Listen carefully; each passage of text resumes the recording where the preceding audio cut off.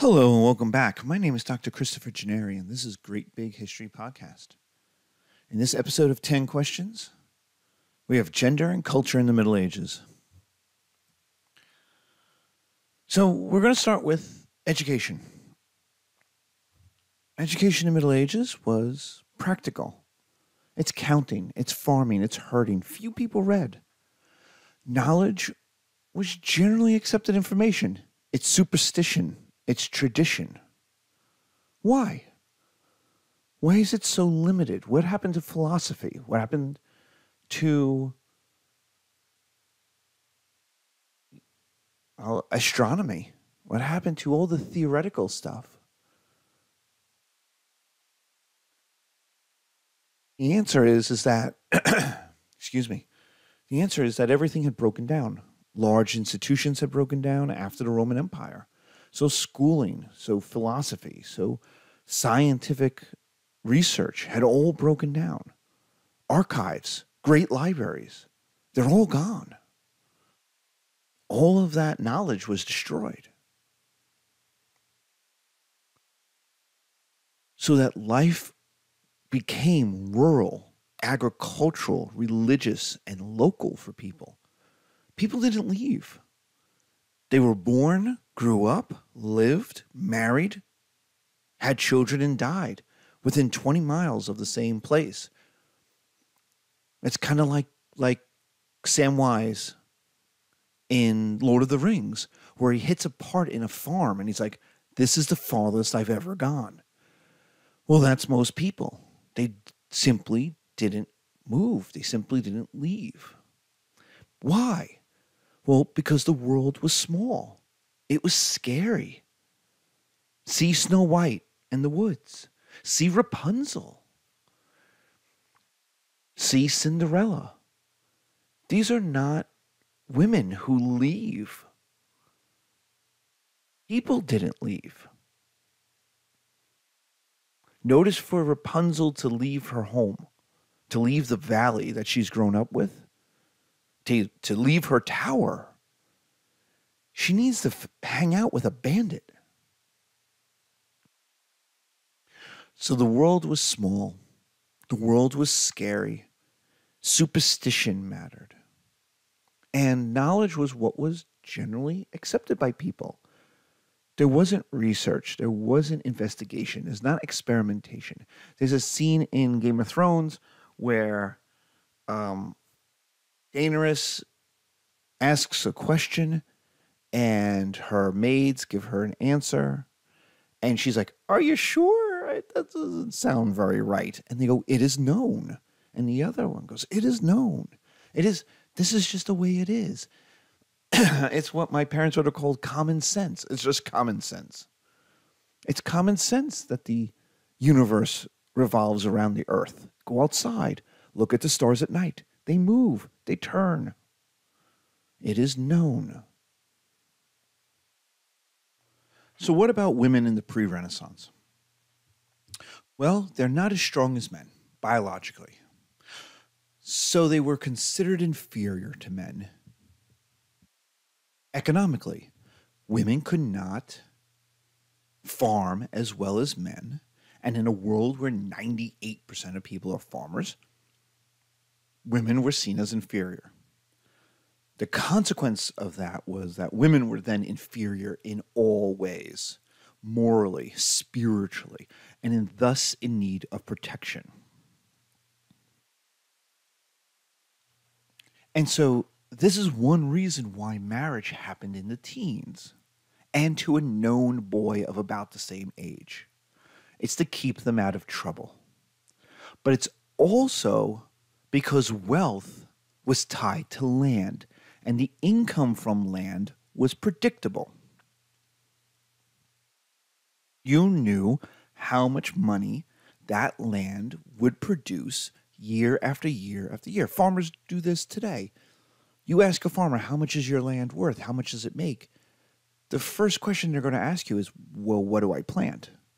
Because if I plant corn, I've got 3,000 acres of corn. Or do I plant wheat? Or do I plant barley? Or do I plant soybeans? Like, those are all different prices. But they could tell you. They know. And that's the value of land. It's predictable, and you know who's going to inherit it. You know it's going to be the eldest son who's going to inherit it. And so you can get married at 15, 16, 17 because you know what the boy is going to be worth. You know what the land is going to be worth. You can predict out the future. That's very different from the Renaissance. That's very different from today. I have no idea what I'm going to be worth 5 years from now. I've got a good idea. The bank has a good idea, which is why they give me a mortgage, why they give me a credit card balance, why I'm able to do various things. I have my income, which is from a fairly secure job.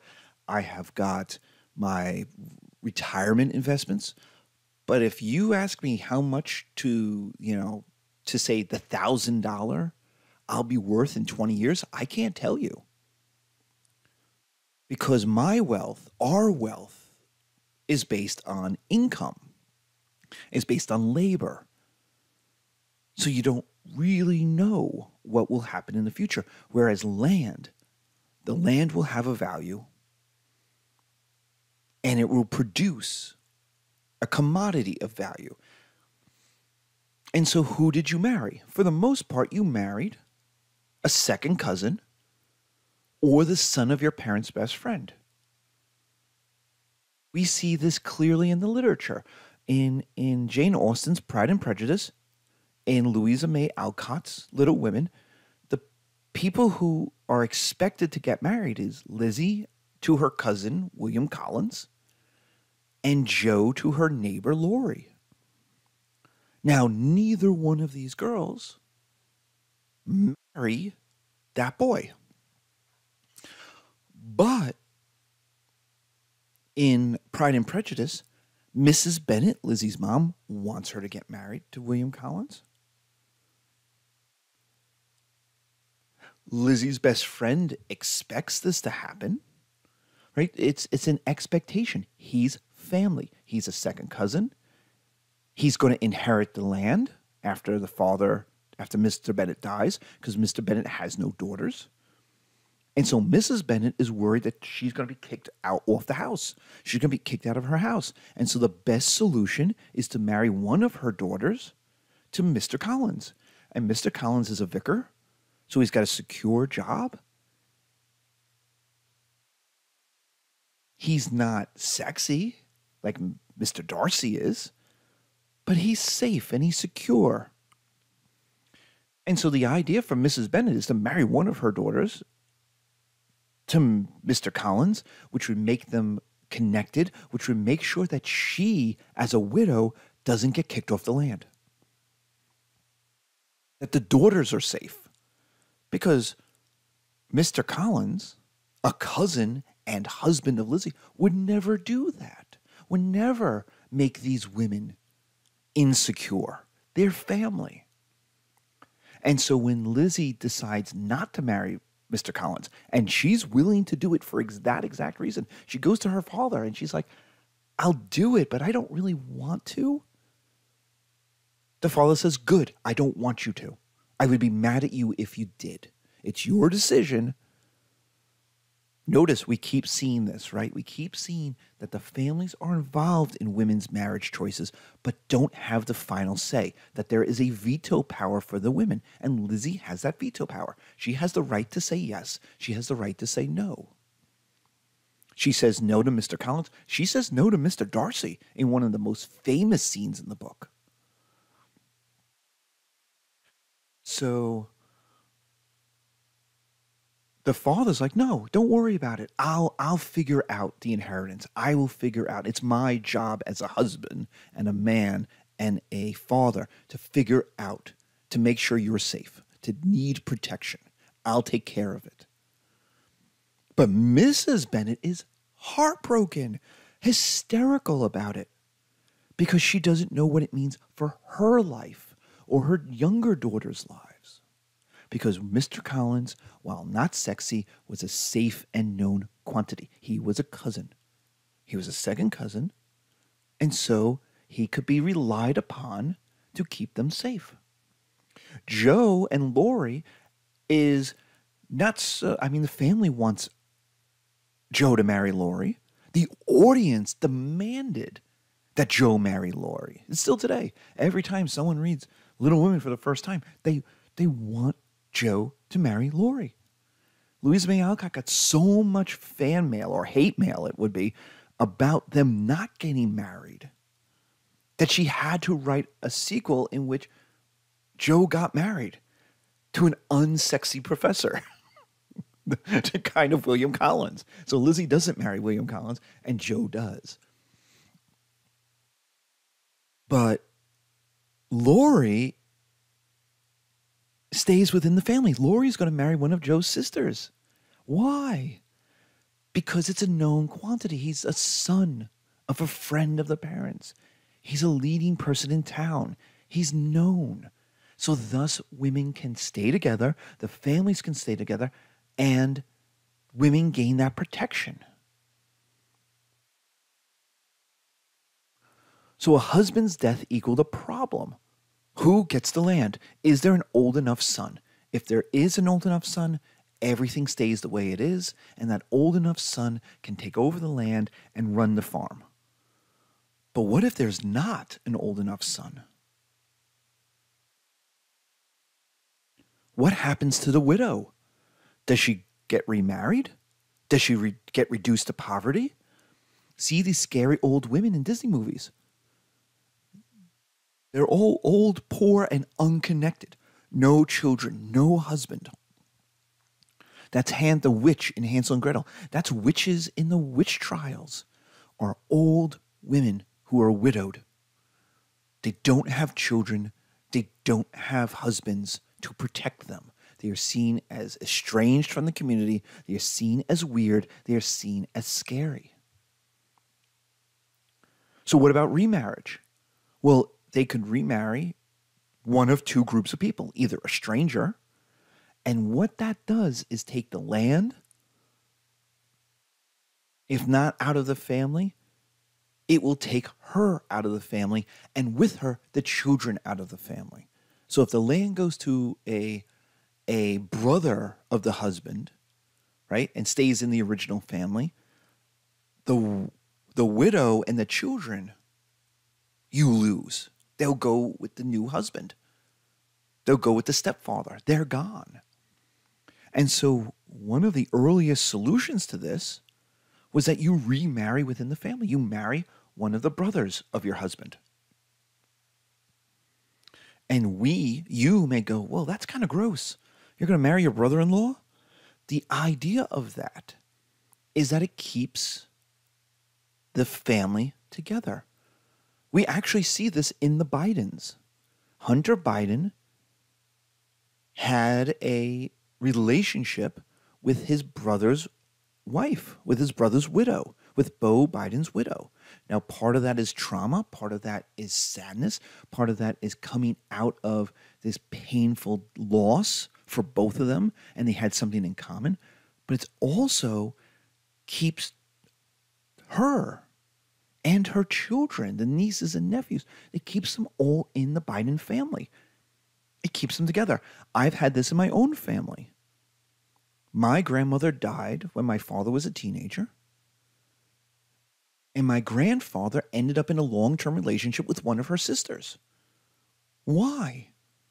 Well, because it kept him and his income and his protection and his connections and my father in the family.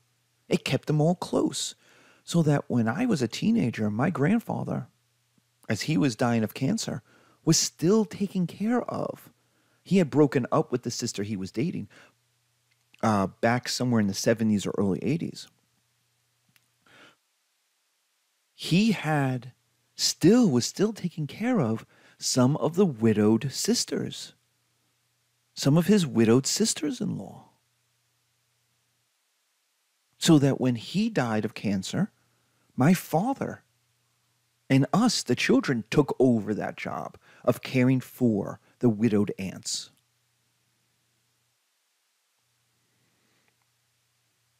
That may not have happened if my grandfather had left the family, married another woman, and disappeared and gone off.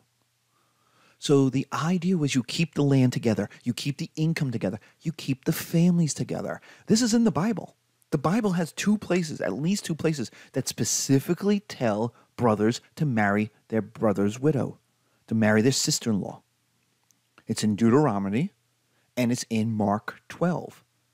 Both of them are expressions that if your brother dies, you are supposed to protect your sister-in-law. She's family. So you marry her. You keep your brother's children in the family. That's your obligation. That's Deuteronomy. That is Mark, where they go to ask, where the Pharisees, or the Pharisees, I think, ask Jesus. And it's a gotcha question, right? If you're so smart, Jesus, 7 brothers marry the widow, marry their sister-in-law, right? Because each one marries because they keep dying. Each brother dies. Who's married to her in heaven? And that's Jesus going, ha, ha, ha, ha, ha. Nobody. Because there is no marriage in heaven. There's no ownership in heaven. Everything is perfect in heaven.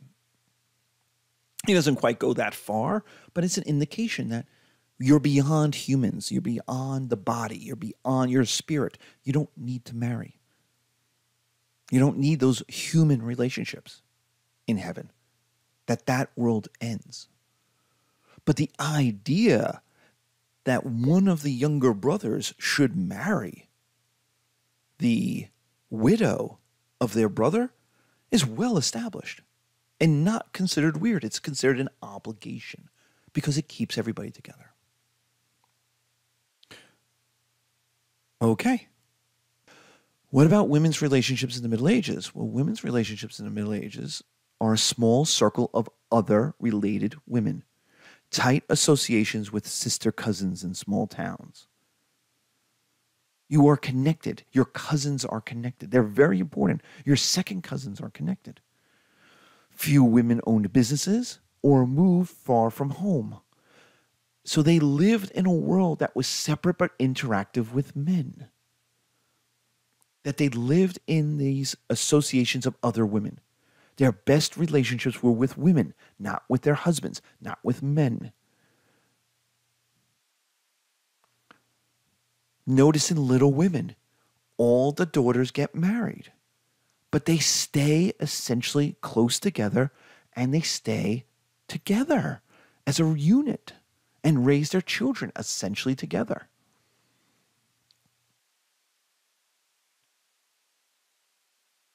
The same is going to be assumed in Pride and Prejudice.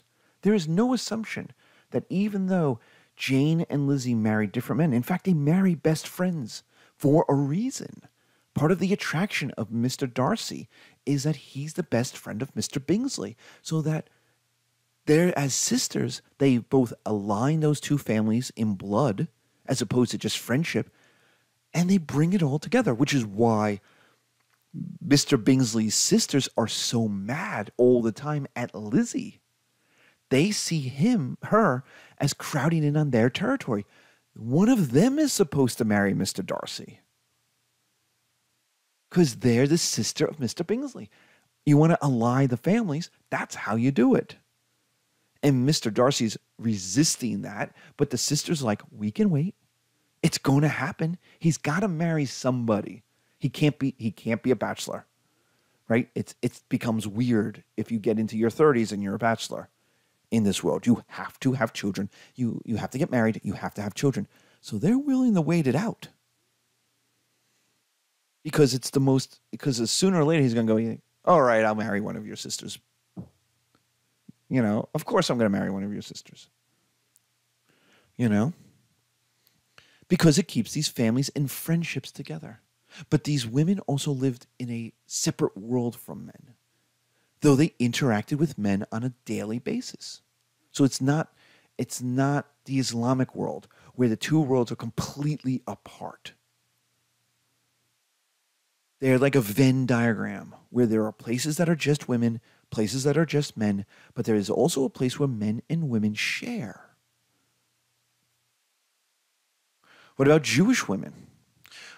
Well, Jewish women in Western Europe. Now, in Eastern Europe, they're much more poor. They are much more farming communities in Lithuania, in Ukraine, in Poland.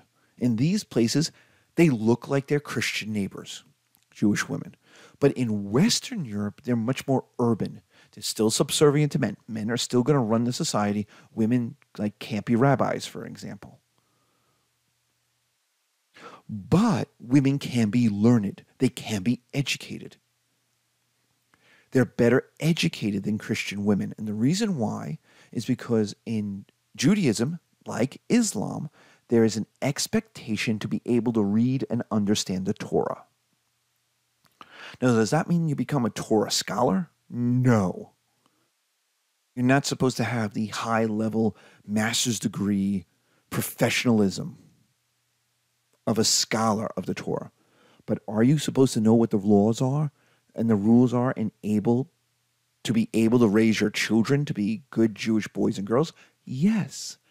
This is why the bar and the bat mitzvahs, the action where a boy becomes a man and a girl becomes a man, isn't a ceremony of a priest giving you a blessing on top of, giving you something separate.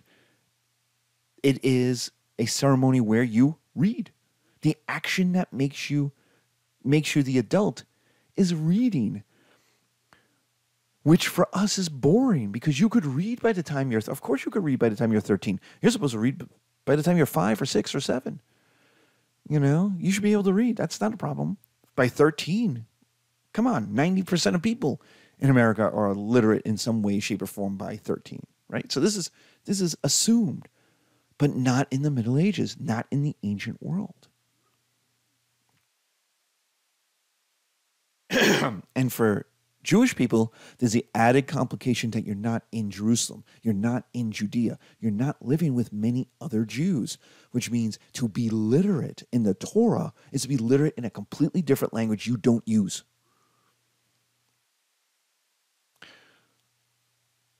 So it's to be literate in the Torah is to keep the culture alive in a world that doesn't want you to keep that culture alive, that wants you to assimilate, that wants you to become French or German or Polish, because the definition of French and German and Polish is Christian and other things.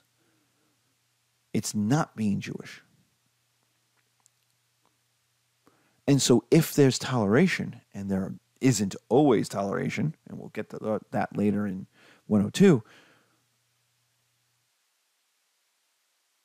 it is very important for Jewish communities to remain their Jewishness. So women had to be educated. And since Jewish people in Western Europe are more urban, and that goes back to when the Romans picked people up and moved them, they destroyed Jerusalem, they destroyed Judea, they picked up the Jews, and they scattered them like the Assyrians did to the 10 lost tribes. The Romans did the same thing in order to assimilate them, to scatter them like dust to the wind in order for them to disappear. In 100 years, they would be marrying into Roman families, speaking Latin, and they'd be gone. That was the intention. So you might only have 2, 3, 4 Jewish families in a town. And so to keep that community together, they became more urban. So since they're more urban, they run businesses. Women had to be able to run businesses while the men are away or after widowhood. Their lives are more tied to money than Christian women. Christian women are more tied to land. And so since it's very important for Jewish communities to maintain their Jewishness, you needed long-distance relationships in marriage. Because you quickly intermarried between the only Jewish families in town. So you needed to connect to other Jewish families in other towns. And so with that long-distance relationship through marriage came long-distance relationship in business, became trade. Hey, I manufacture farming equipment. So every time I go to go see my in-laws. I take my wife to go see her parents and her sisters. I'm going to load up my cart with stuff I manufacture, and I'm going to go see my father-in-law. And while my wife is hanging out with her sisters, I'm going to see my father-in-law and my brothers-in-law, and we're going to make a deal. I'm going to sell them my farming stuff. They're going to buy my farming stuff, and then they're going to sell my farming stuff to the local community, and we all make money, and everybody's better off. And so marriage and business go together, but it's long distance, and that's the important part. Whereas we talked about, most culture is very small, is very local. Jewish communities, by necessity, had to reach out, had to spread, had to make connections over long distances.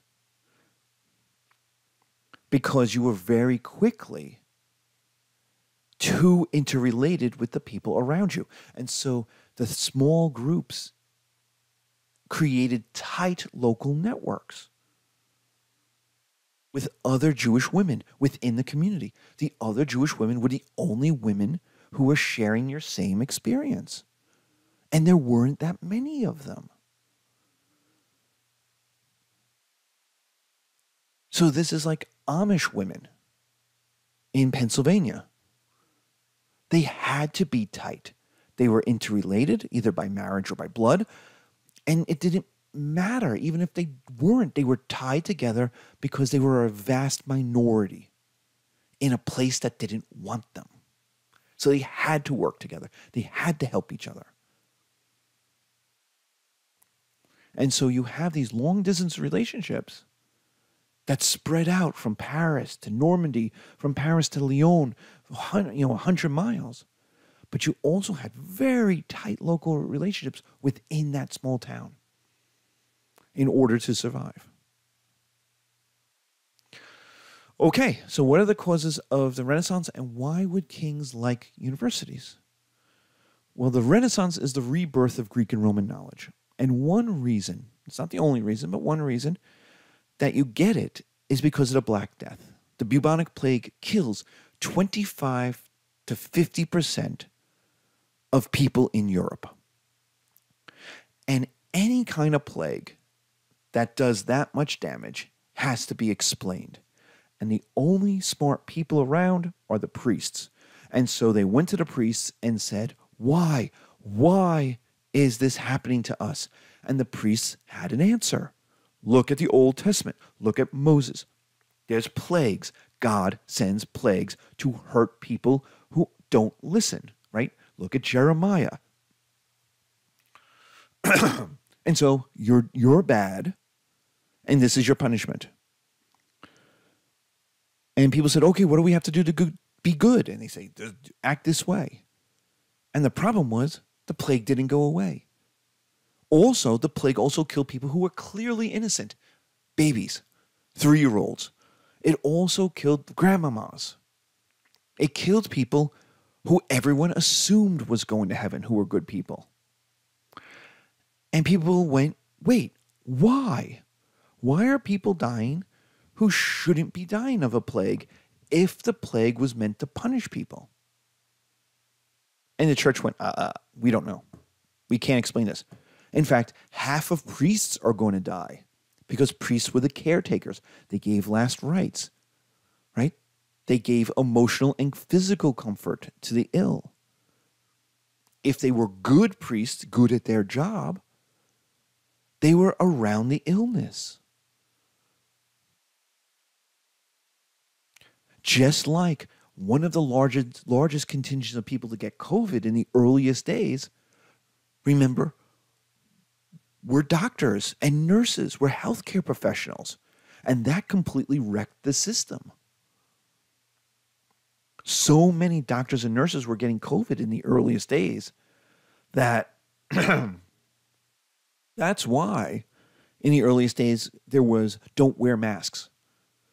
Because there weren't enough masks for the doctors and the nurses. And we needed the doctors and nurses to not get sick. So they needed all the protection they could get.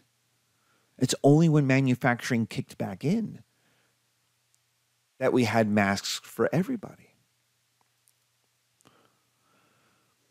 So that was true in the Black Death. The church couldn't explain this mass trauma that was happening, so people needed another answer. The second thing was that powerful kings were creating larger states, and those larger states needed more smart people to run the government. And those smart people can't be priests. Why can't they be priests? Because priests were technically loyal to the Pope, and if the king got into a fight with the Pope, say overpaying taxes, they needed to rely on their government officials to have their back. They couldn't suspect that their government officials would ally with the Pope against them. So you needed an education that was not tied to religion. You needed an education separate from religion. Either you had to invent a whole new education, or you could just use the smart stuff that already existed. And the smart stuff that already existed was Greek and Roman, the language, the literature of people who were winners. So they used that, right? The Greeks conquered the world under Alexander. The Romans conquered the world. Why wouldn't you use their knowledge? And so what is invented is the university. The university is a place where subject scholars gather in one place and people go to them. Instead of bringing smart people to you, you go to a group of smart people. The opposite of what Philip II does with Alexander. When Philip II wants to educate Alexander, he hires Aristotle and brings Aristotle up from Greece to Macedon, plops him in the palace and says, okay, teach my son. And while you're at it, teach some of his friends too. They're going to be allies. They're going to be his generals and his governors. So you might as well teach them as well. They might as well, go to school together.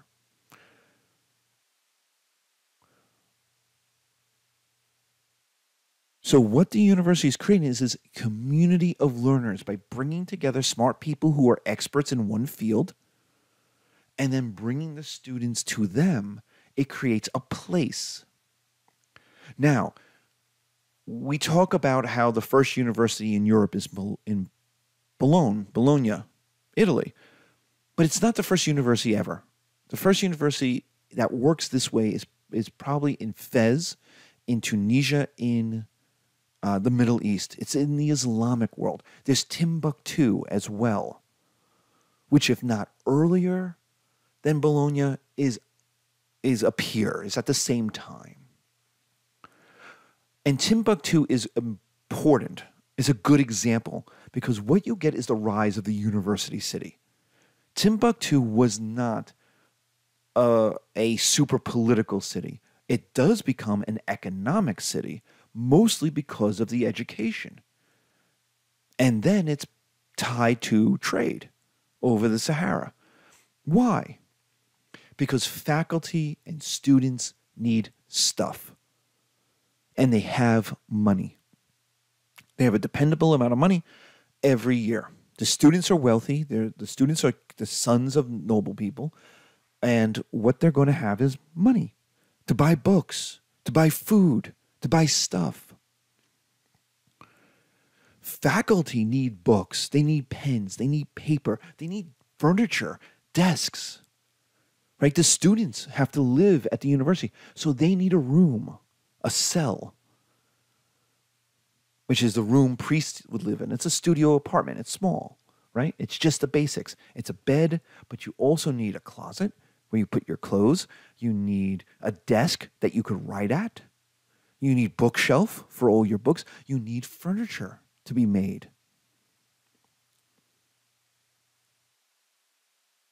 So they need stuff. So who's going to show up where a university? So you plop down a university in Paris or Bologna or Uppsala in Sweden. And what happens is the merchants come. Also culture. You're going to have plays and art and shows and public lectures, right? You're going to have these faculty members express their expertise. So the art teachers are going to put on shows. The art students are going to put on shows. The acting students have to put on plays, right? We're going to study Aeschylus's The Persians. You can read it, but that doesn't tell you how to really do it. You have to watch it. You have to watch Aeschylus's, the Persians, or the Oresteia. You know, you have to do Sophocles. They're plays. They're meant to be done to an audience. And so to understand the play, it's Shakespeare, right? The play's the thing. You could read Shakespeare and still, while it's beautiful, not understand it. You have to watch it. You can read it and get a lot out of it, but you don't get it till you watch it. So the plays and the art and the music, you can't do music alone. You have to do music in public together. So there's always culture. University cities are islands of culture in the sea that is the local agricultural illiterate world around them. Take a look. You live in that world with Penn State. Penn State is in the middle of Pennsylvania. It is the middle of nowhere, and yet it's 100,000 people, and it has great sports, great art, great literature. It has the suburbs are some of the richest in the country. It is blue. It is a democratic city in the sea that is a red counties all around it. It is surrounded by forest, by farmers. And yet every time you look on a map of politics or economics or education, in the sea that is Pennsylvania, you have Philadelphia in the east, you have Pittsburgh in the west, and in the center, in the north, you have one place, and that's Penn State. That's College Park. In the south, you have Harrisburg, where the government is. But everywhere else between that, in that sea, James Carville called Alabama. Other people call Pennsatucky. That it's rural, agricultural, hardworking, Christian folk. It's not urban. It's not trade. It's not finance. It's rural, spread out agriculture. Or, in Pennsylvania, the forest, the Susquehanna Forest.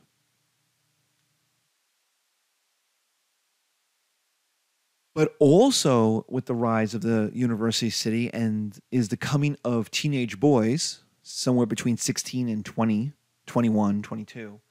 You get the coming of teenage boys who have money and time, right? There's a lot of time where you're not doing anything in college, especially if you don't have to work. And part of the point of college was not just the education, it was the connections. You were at college with the other sons of rich people. These were people you were going to go and live the rest of your life with in government, working for the king. You might meet a prince, a king's son, who might become king. And so the networking was important. You needed that time off to hang out, to drink, to talk. And so decadence and sex and games and sport become part of college culture too. Animal House is how lots of people think college is, that it's all fun and no education. It's all drinking and trying to hook up. And that's not it. But that's always been a part of it. And so there's always this breaking of moral laws in college. These young men do naughty things. And who shows up? Young women willing to sell naughty things to those boys for a price. They're rich. They've got money. These women need money. And so they show up as well. And so what you end up with is this concept of the boys will be boys. Boys are going to do what they're going to do. They're teenage boys. What do you expect from them? They're not killing anybody. And any things they do that are bad can be papered over with money. No one's saying they're innocent. In fact, they're saying the opposite. But what they are saying, and what the king will have to do, is make moral laws unimportant, at least for young, rich men. That sex with a prostitute is just not that big of a deal. It's okay, right? Getting someone pregnant outside of marriage? Oh, well, you have to take care of that child. You give them money. Boom, done, moving on. You know, homosexual sex, it's okay in college. At some point you leave and then you get married and then you go on. But when you're a young man, hey, what happens at Eden stays at Eden. That's Christopher Higgins, who talks about everybody at the all-male schools, all-male sleepaway high schools, the elite high schools. They all hooked up with each other. They all hooked up in the way Spartans hooked up. Older men, older boys, older men, but no, older boys, the 17-year-old, 18-year-olds, had boyfriends who were 14, 15, 16. And because there were no women around, yeah, that's what happened. But also, if there are women around, you did naughty stuff with them too. So there's the idea that moral laws no longer are important. They may be on the books, but the king isn't enforcing them. Even the local priests don't enforce them. Like you say you're sorry, and the priest says don't do it again. So there's this idea that morality is not a big thing for young rich men. They'll grow into it. Boys will be boys. So what is taught? Greeks and Romans, the Bible. You still have to teach the Bible, but Greeks and Romans. Marcus Aurelius is going to teach you Stoicism, which is basically masculinity at this point. How to act like a man, how to act like a leader. That's Marcus Aurelius, the Roman emperor. Plutarch is going to also teach you how to be a man, but by using biography, the lives of famous Greeks and Romans. And there's going to say, act like these guys who did good things and avoid the bad things that they did. Thucydides is going to teach war, diplomacy, and politics. Aristotle is going to teach science and how to engage in the world. So look at all the things that we're teaching. We're teaching leadership. We're teaching masculinity. We're teaching war. We're teaching diplomacy. We're teaching government and politics. We're teaching science and nature.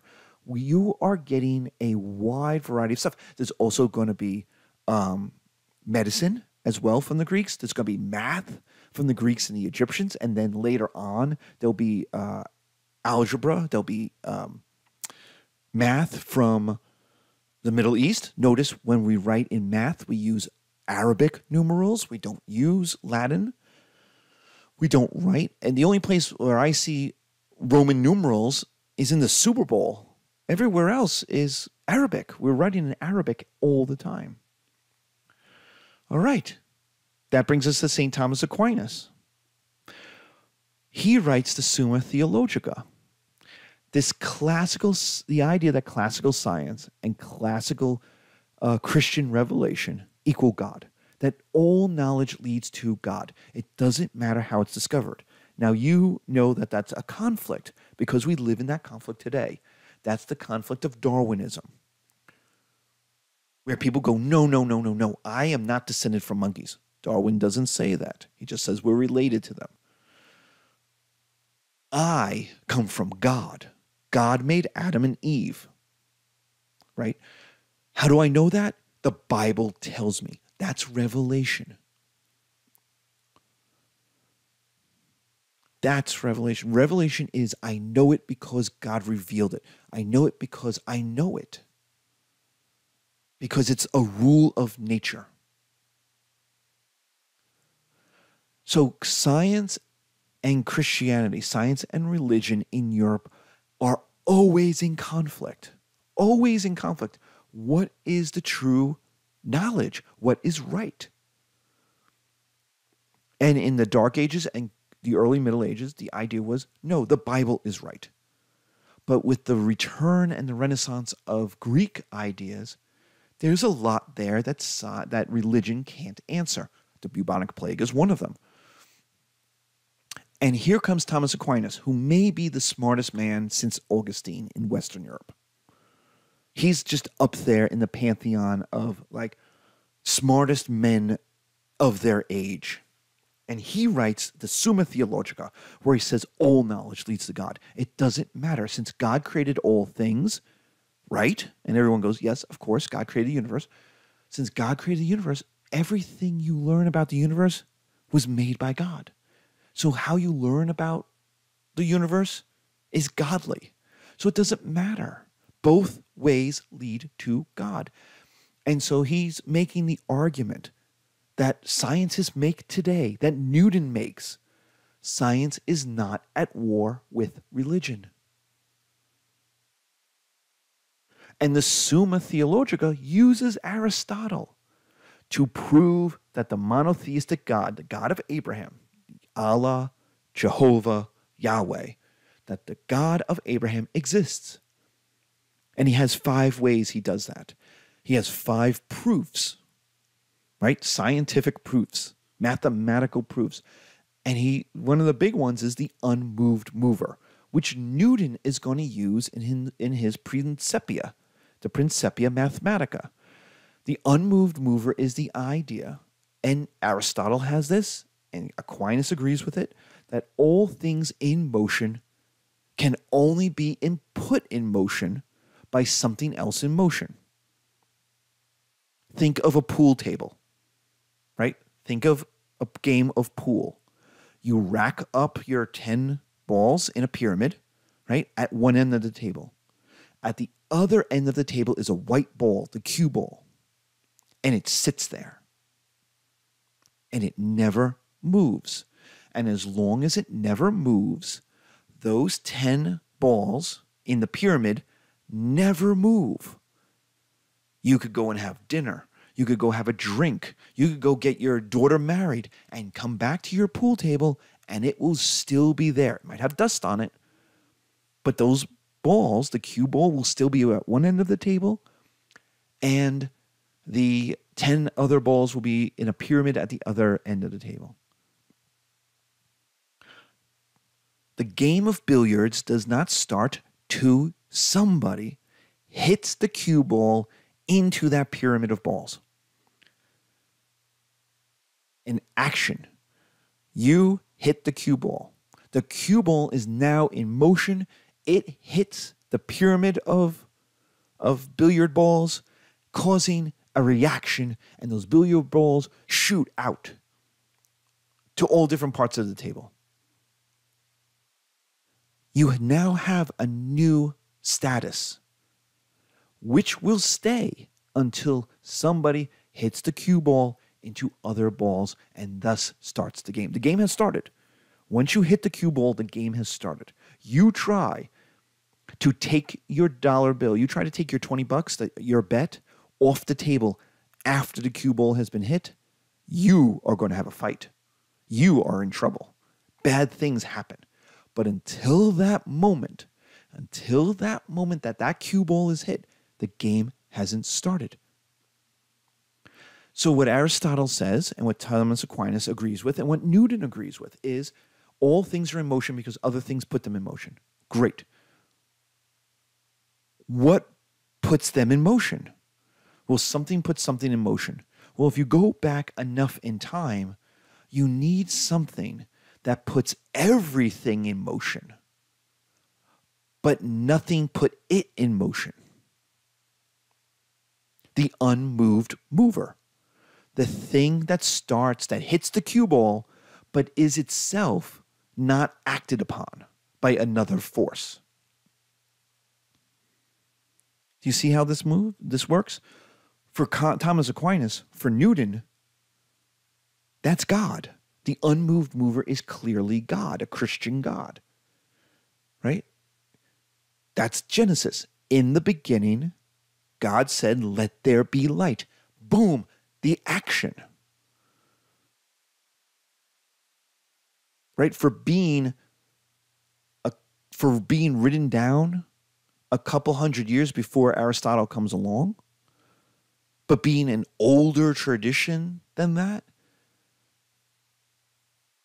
Genesis 1 is very Aristotelian in its description, that it's an unmoved mover moving things to create them.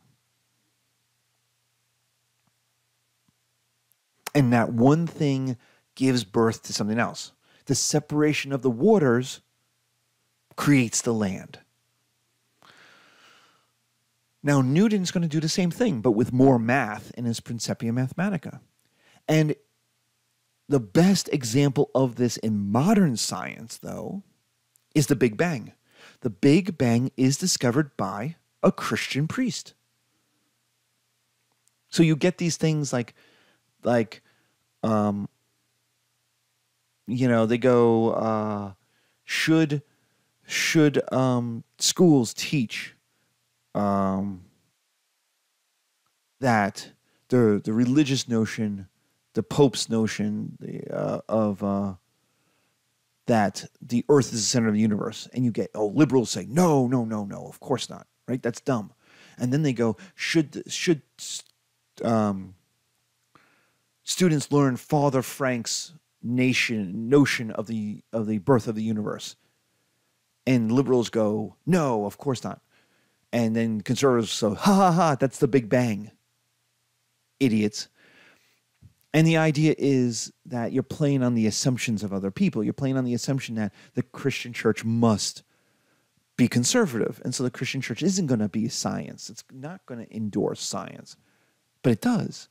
Some of the best astronomy sites in the world are owned by the Catholic Church.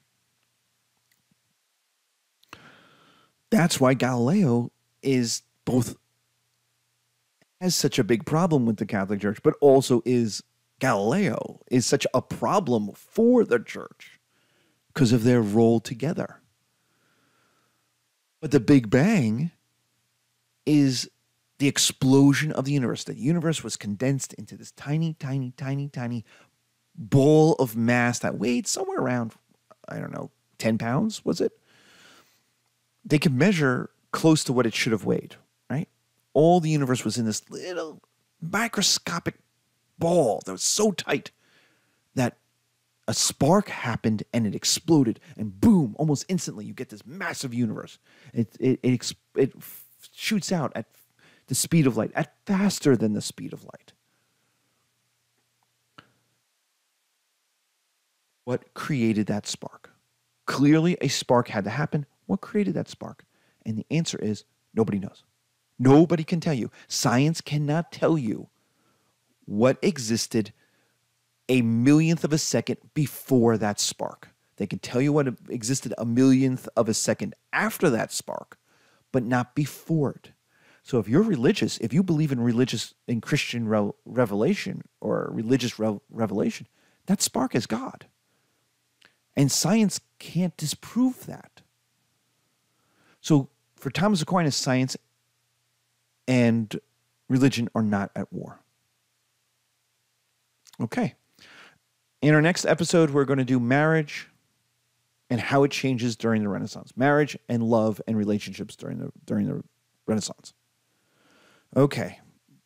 So take care, be safe, and talk to you soon.